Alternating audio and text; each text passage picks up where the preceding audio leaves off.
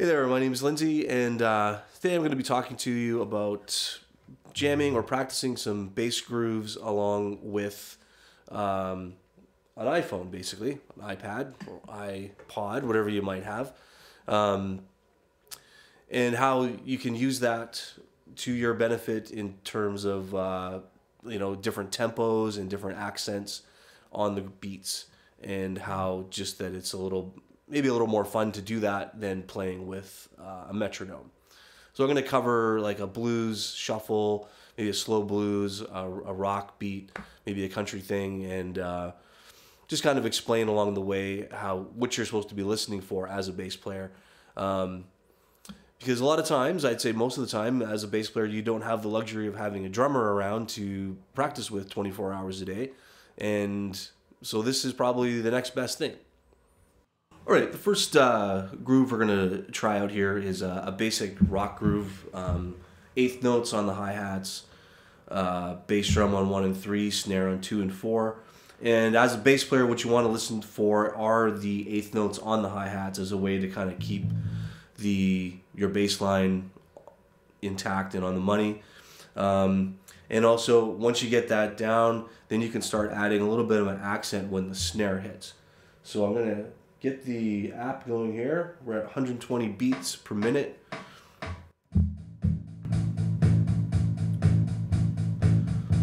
you can hear that's what the hi-hats are doing. And just a little extra mustard on when the snare hits. So if you're doing a chord progression,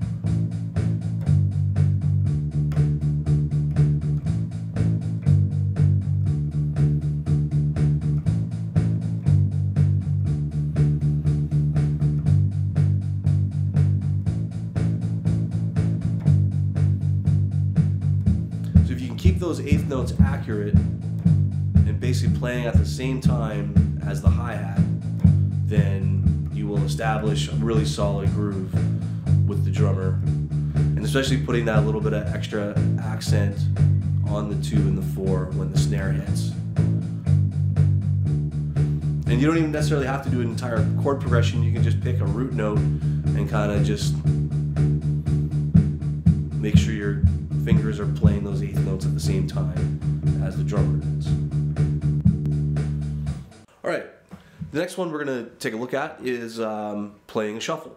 So once again, as with the eighth notes, with the rock groove, as the bass player, you listen to what the drummer's doing on the hi-hats because he's playing that shuffle rhythm.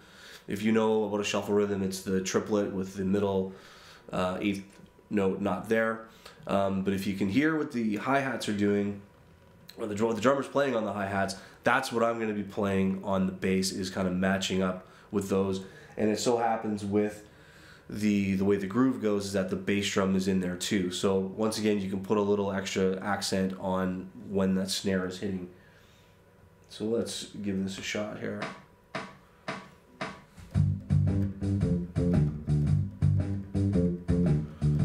Hear what the hi-hats are doing, and I'm playing right along with those.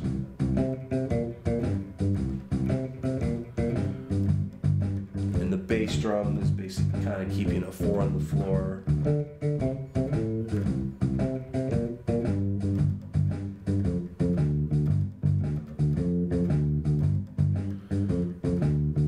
Now you don't have to do this kind of Chicago bass line, you can just do root notes. And the same kind of thing, really playing along with those hi-hats. And the accents coming on that 1, 2, and 3, and 4.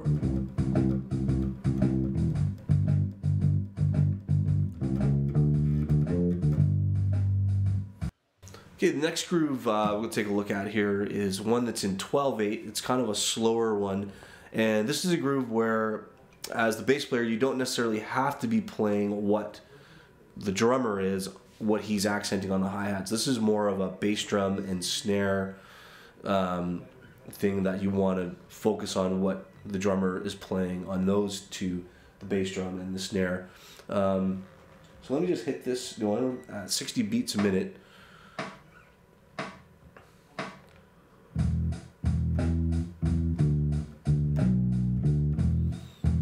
So you can hear right there, I'm not playing that triplet figure on the hi-hat. I'm kind of following what the bass drum and the snare are doing.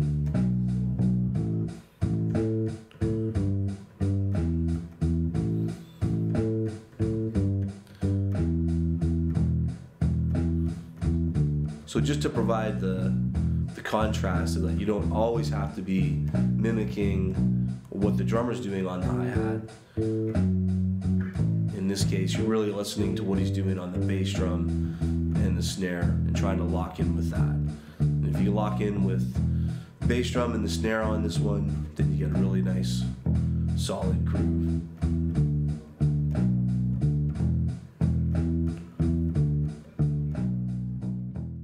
Okay, here's another one that, as the bass player, you're not going to be mimicking what basically what the drummer's doing with his hands. Once again, you're going to be listening to what the bass drum's doing. This is a really active drum beat. A lot of people call it the train beat. And basically what you're doing on bass is just playing like the root and the fifth and hitting when the bass drum hits. And not doing what the snare is doing, because if you did that, it would probably sound kind of crazy. So let me just hit this here. So you can hear the bass drum boom, boom, boom, boom. So there's a lot going on with that drum beat. So you know, as a bass player, you only have to keep going with the bass drum there.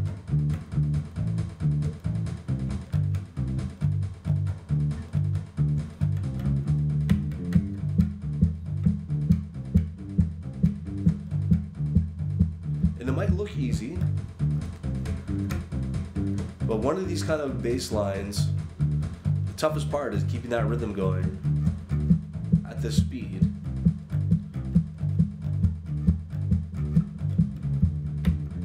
And you can see you can kind of, you know, do a couple of different things, but the drummer is kind of keeping it going with the snare, and all you have to worry about is just hitting those bass drum accents.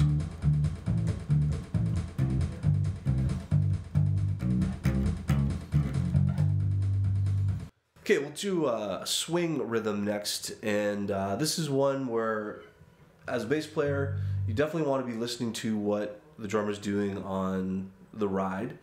You can get away with just playing quarter notes and the odd time kind of accenting what the drummer's doing with the triplet.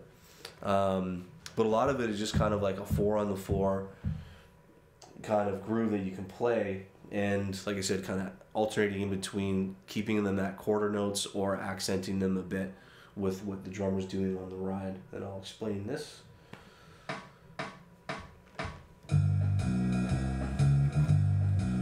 So right there, I'm just playing quarter notes. And if you can hear that little bit of an accent that the drummer's doing in there with the snare.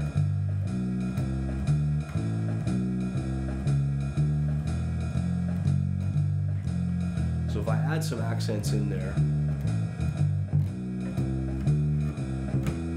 kind of catching that bit of that triplet.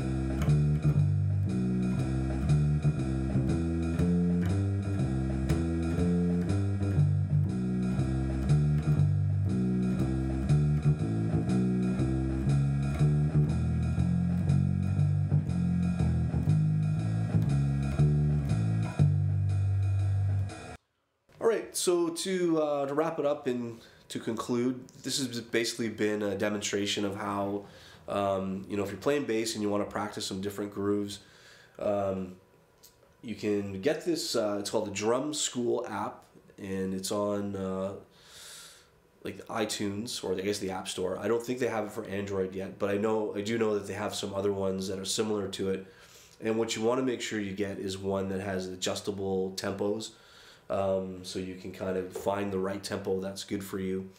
And it's good for a bass player too to look at what the drums are doing and kind of understand how drum music is written, because if you can see how the hi-hats are written out as all eighth notes and what the bass drum is doing on certain beats, that helps you as a bass player to know what you should be playing, and not necessarily even in terms of note selection, but just in terms of the groove. Because if you can really understand what the drummer's doing as a bass player, then you can really lock in, and that's what it's all about, is locking in with the drummer.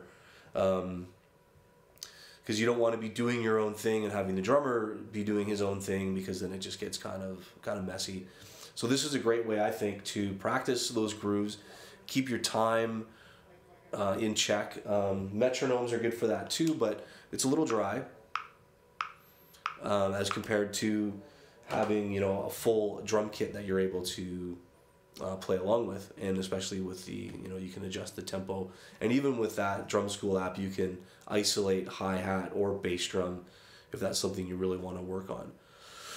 So I hope this has been helpful for you, and yeah, keep on playing, and we'll see you next time.